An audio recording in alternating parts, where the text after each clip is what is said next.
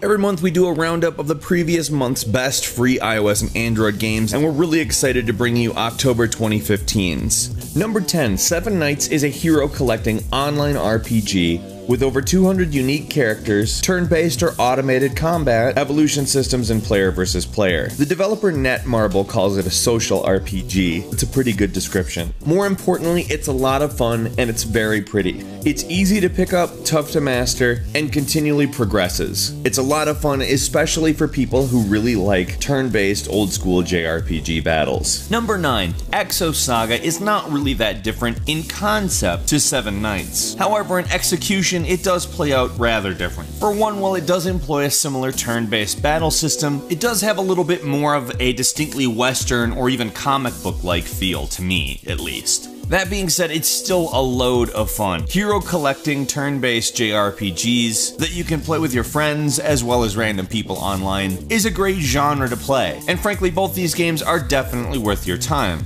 You may find you like one or both, but I definitely have to recommend trying them both, at least. Number 8. FRZ Racing is a really fun little RC car game that reminds me a lot of old NES racing game. Truthfully, it was really neat to see something like this actually crop up in one of these lists because I used to love these types of games. And on top of that, it's pretty and it's well executed, and it brings in some concepts that Mario Kart actually brought over the years. Really just a great game. Try it out. I definitely recommend it. It's free. These are all free. Why not?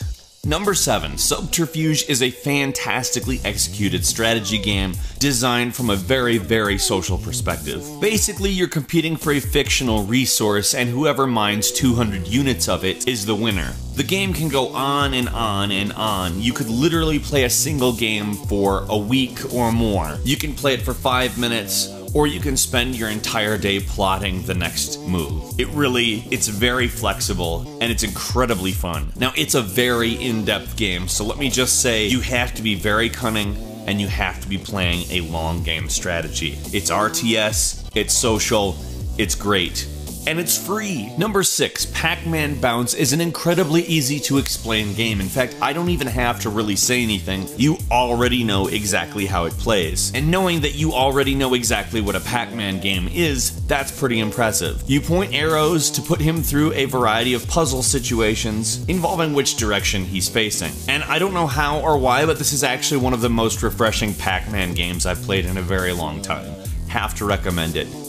Download it. Number 5, Shooty Skies comes to you directly from the same people who made Crossy Road, and it is as addictive. Now, it is an endless shooter, a bullet hell game, which is very different from Crossy Road, which kind of takes the Frogger approach and refines it. This does the same thing though, and it's incredibly fun. The graphics are so enjoyable. They're beyond cute and nostalgic and really just very good at the same time. They've really gotten this style down to a science. But the game plays as good as it looks. It's so much fun. It's a time waster, but it is one of the best time wasters. Worth your time, get on the App Store or Google Play and download it. Number 4, Walking Dead No Man's Land plays a lot like XCOM, except for with zombies and in the Walking Dead universe. You build a squad and you go out and squad. I mean, there is an absolute ton of zombie games, and there's an absolute ton of XCOM impersonators, and I'd be remiss if I didn't just simply acknowledge that, but I have to say that this is definitely one of the best. You will waste so much time with this game, I don't know how to describe it. Just play it, I'm sure you will fall in love with it. Number 3, Dash Quest. Again, huge time waster, you're going to love it. If you can imagine an endless runner combined with Legend of Zelda combined with, I don't know, those weird driving games where zombies try to attack your van. You know what I'm talking about, right? This is pretty much all those things in one. Except for no zombies, you have all the great RPG elements where you level up your character, you get new attacks, use items, it's probably one of the more innovative ideas I've seen, because I love all of these game concepts, except most games like this on mobile platforms aren't just something I can pick up and play for short periods of time and then let go. This game gets it. Speaking of endless runners, number 2 is this incredibly quirky and fun title called Quick Boy.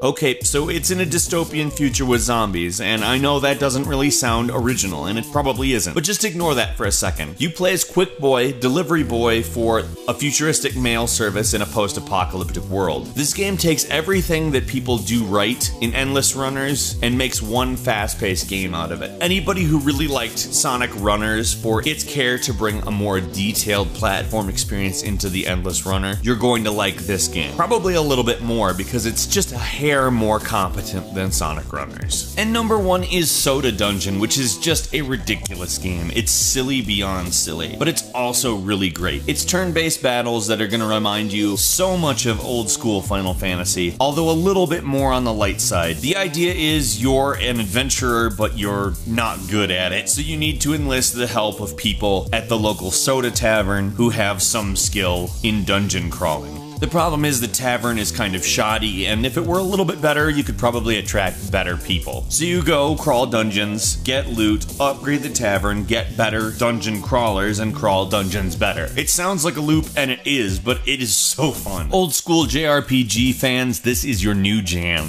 Have you played any of these games? First off, if you haven't, they're free, so go ahead and play them. Second off, if you have, leave us a comment and tell us which one your favorite is. Also, don't forget to click the like button, it helps us more than you can possibly imagine. And if you haven't subscribed yet, make sure you do it because we upload brand new videos every single day of the week, and the best way to see them is a subscription. As always, we thank you so much for watching this video, and we will see you next time here on Game Ranks.